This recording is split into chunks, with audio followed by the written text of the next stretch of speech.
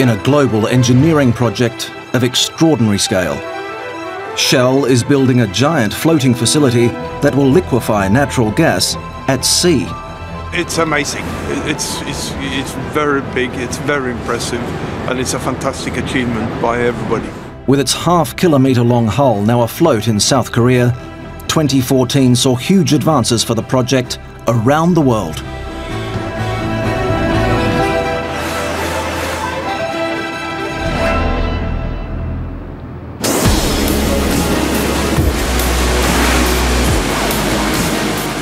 In Spain, brute strength and searing heat form the mooring chains that will hold Prelude in position.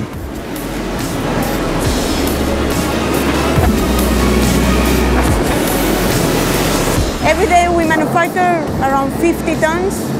That means 150 links, more or less. 17 kilometres of chain with 24,500 links will be produced. In France, tests are underway on groundbreaking arms that will transfer the liquefied natural gas directly onto ships. It is effectively the first time we're running the Prelude LNG loading arm at cryogenic conditions. Yeah, it is exciting. Chilled to minus 162 degrees centigrade, the natural gas will be transported as a cryogenic liquid.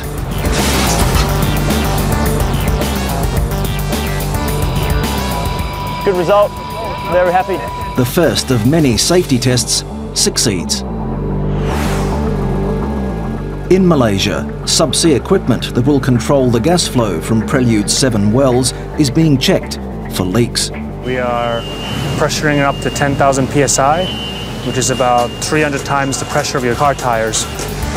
Because it's so big and it's the final test, yes, they still get nervous, never mind how many times you do it. The huge pressure holds, proving the kit is fit for use. In South Korea, the installation of a pipe network 450 kilometers long is well underway. Looks like a human body full of arteries and veins with blood flowing in between. There are more than 450,000 piping components to connect. Across the shipyard, one of the vast storage tanks is about to receive a pump tower.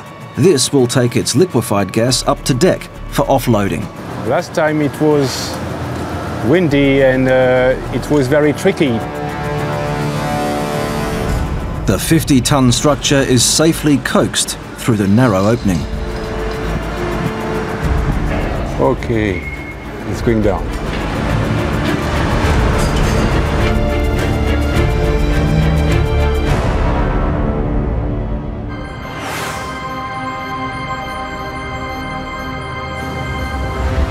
In Dubai, part of the 30-story turret, which allows Prelude to weather vane, is ready to set sail for South Korea.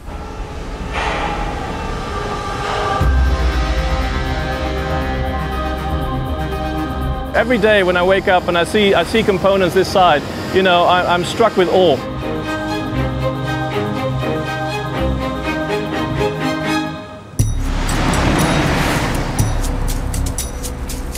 In Australia, construction finishes on the onshore supply base. Well done, mate. Thank you very much. Everything required to support Prelude's remote location 200 kilometres from shore will be shipped from here. The warehouse is completely empty now, but within a week things will start coming in. It's going to be terrific to see. In Texas, Prelude's mooring cable is strength tested to the point of destruction. This wire rope is the biggest mooring wire rope that has ever been brake load tested. So now we're over the 2,500 tons. It passes the required strength and now it's pushed to the limit. More wires are going. It's still in one piece. Yeah, there we go. Oh. Incredible. Wow, what a huge bang. The sample outperforms strength requirements. In Korea, the first of the huge gas processing modules is being lifted onto the hull. You go over onto the quayside and you see it then coming like the tower block floating through the air.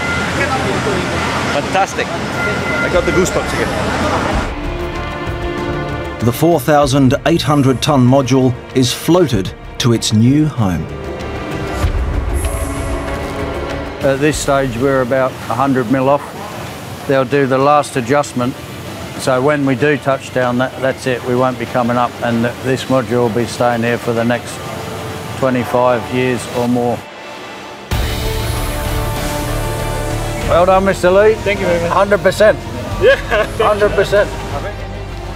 Piece by piece, step by step, across 4 continents and involving thousands of people, the vision of Prelude continues to become a reality. I'm delighted. Absolutely delighted. Very good. Couldn't have asked for better, really.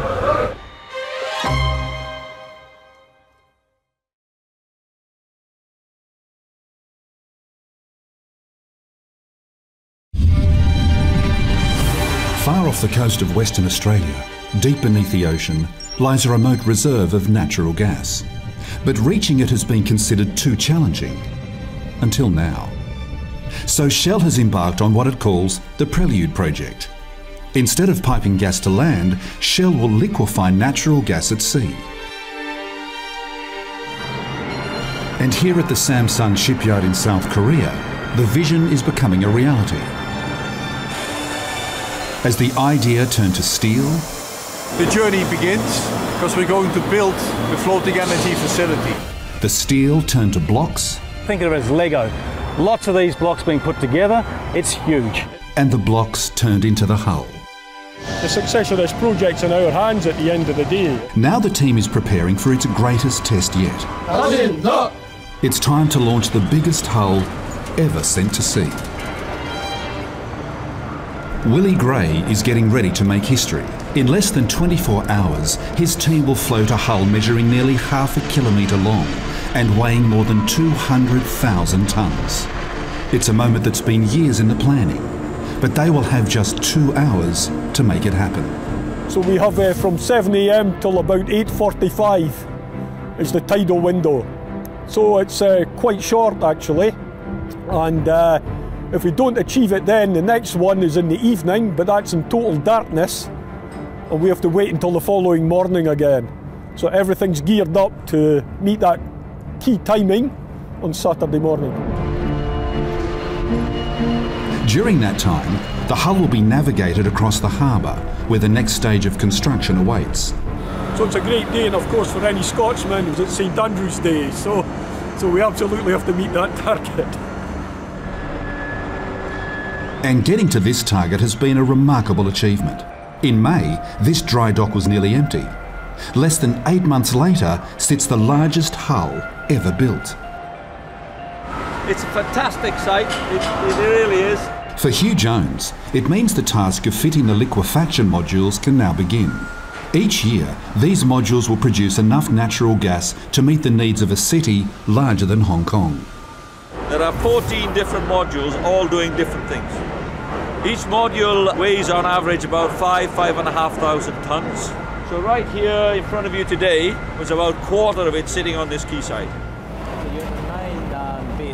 Inside the dry dock, the engineers are making one last inspection. Because once launched, it will be 25 years before Prelude will return. Here we are standing in the moon pool area. This is where we introduce the gas and liquids so they can be processed on the top sides. Tomorrow morning, the structure must be floated off these support blocks, then navigated safely out of the dry dock. There is no margin for error. This draft, 80 centimetres, it's not very much, it's tight, but we're in good hands. No one's nervous. Yes. We're in good hands. SHI are experts at this. This is what they do.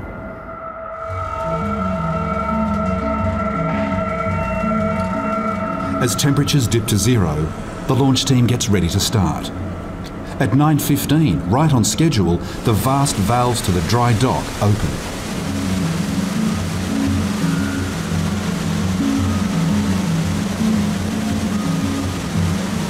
And Willie Gray is watching closely. Well, it's now 20 to 11 at night, and we commenced filling the dock actually at 9:15. There's 60 persons on board have been positioned at strategic locations. That's a precautionary measure. We're expecting to commence floating sometime around about 1 to 1:30 tomorrow morning, and at 7 o'clock when it comes first light, we should commence to tow out from the dock. In the early hours of the morning, Prelude starts to float.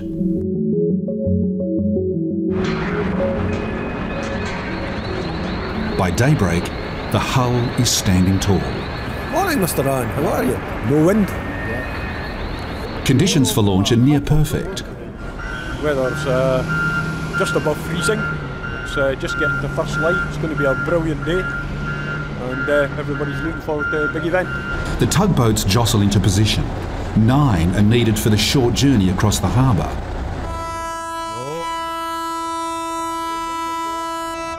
And with that sound, Prelude slips out of the dry dock. Okay.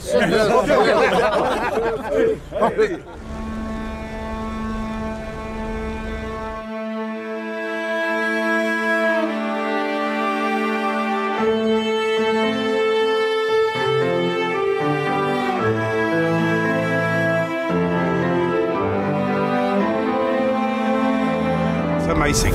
It's very big, it's very impressive, and it's a fantastic achievement by everybody.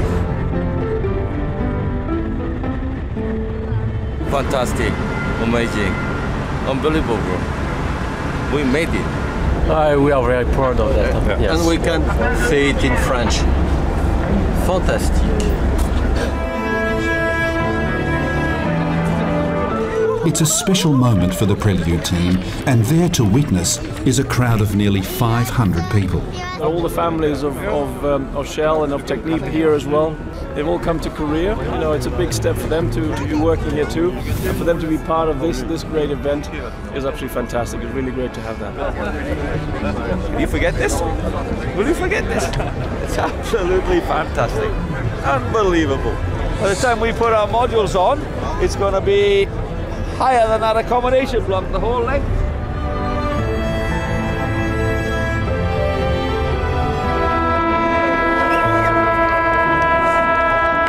They're clear.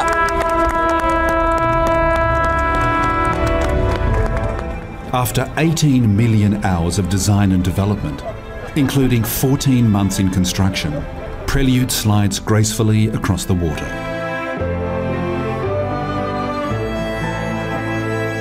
For Willie Gray, there's time for a snapshot for the family album and a pat on the back from the boss. No, he certainly isn't. No. Well done, mate. I'm really proud of you. Yeah. Today, they can celebrate, but tomorrow, it's back to work. Because once moored, a whole new phase of the project is about to begin.